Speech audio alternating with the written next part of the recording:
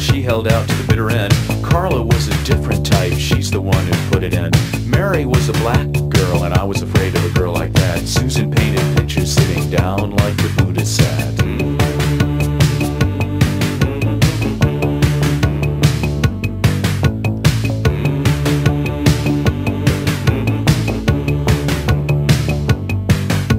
Reno was an aimless girl, a geographic memory. Kathy was a Jesus freak, she liked that kind of misery.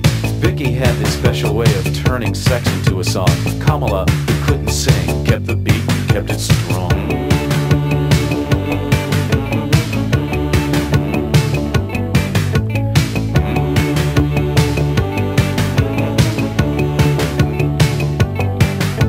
Zilla was an archetype, the voodoo queen, the queen of rap. Joan thought men were second best to masturbating in the bath. Sherry was a feminist, she really had that gift of gab. Kathleen's point of view was this: take whatever you can grab.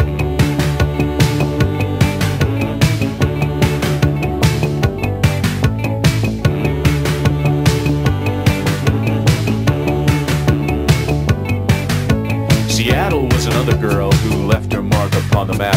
Karen liked to tie me up and left me hanging by a strap. Jeannie had this nightclub walk that made grown men feel underage. Mariella, who had a son, said I must go, but finally stayed.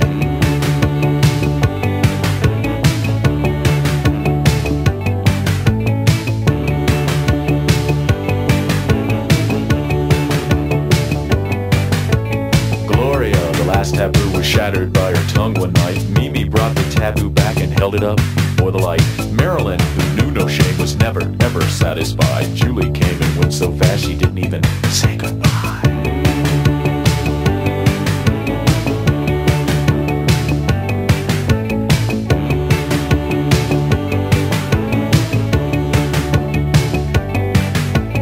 Rhonda had a house in Venice, lived on brown rice and cocaine. Patty had a house in Houston, shot cough syrup in her veins. Linda thought her life was empty, filled it up with alcohol. Catherine was much too pretty, she didn't do that shit at all. Not Catherine.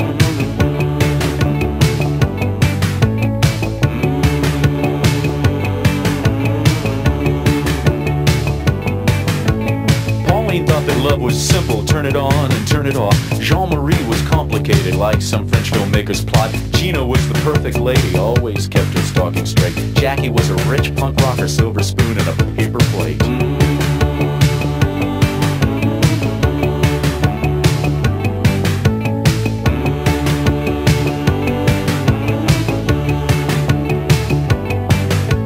Sarah was a modern dancer, lean, pristine transparency. Janet wrote bad poetry in a crazy kind of urgency.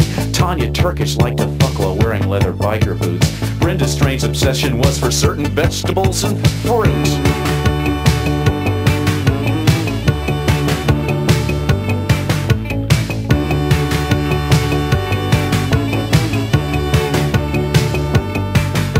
Rowena was an artist's daughter, the deeper image shook her up. Dee Dee's mother left her father, took his money and his truck. Debbie Ray had no such problems, perfect Norman Rockwell home. Nina, 16, had a baby, left her parents, lived alone.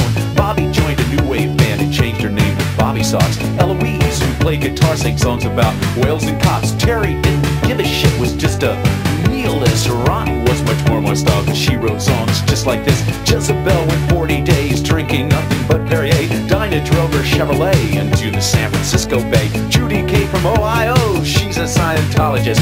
Amaranta, here's a kiss, I chose you to end this list.